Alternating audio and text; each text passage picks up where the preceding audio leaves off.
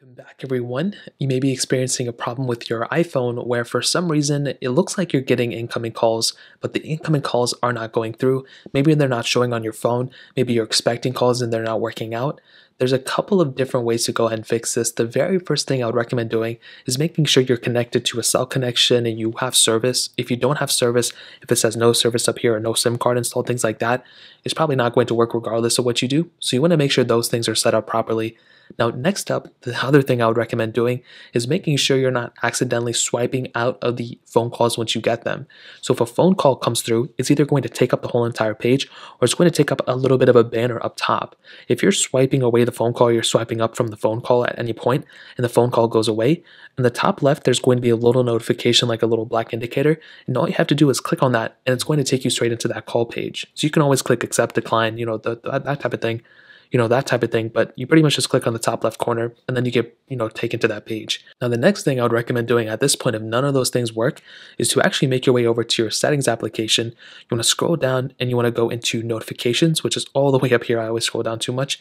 You want to click on notifications and then you want to go ahead and scroll down even more until you get into phone.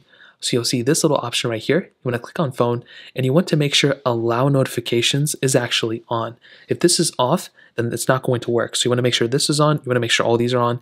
And you may want to do the same exact thing for FaceTime as well. If you're expecting FaceTime calls, you can send these things over. And then this will go ahead and, fix itself and all that good stuff too. Now, as long as those things are on, you should be set. Now, the final thing you can also do, or one of the final things, is to make sure you're not on Do Not Disturb mode. So on the top right, you want to scroll down, and where it says Do Not Disturb, if this is on, some phone calls, some notifications will actually be declined, and they won't actually go through. So you want to make sure Do Not Disturb mode is off, just like this.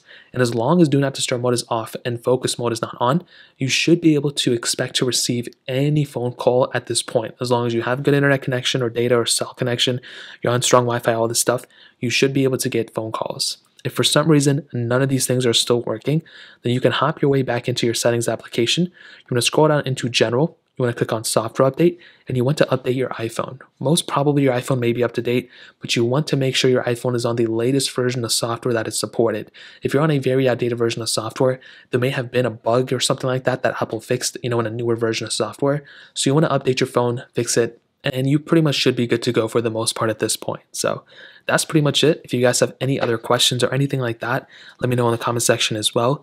Hit the like button, that would mean so much, but definitely hit that subscribe button. More importantly than everything else, I love every single one of you guys. Hopefully I'll catch you guys in the next video. Peace out till then.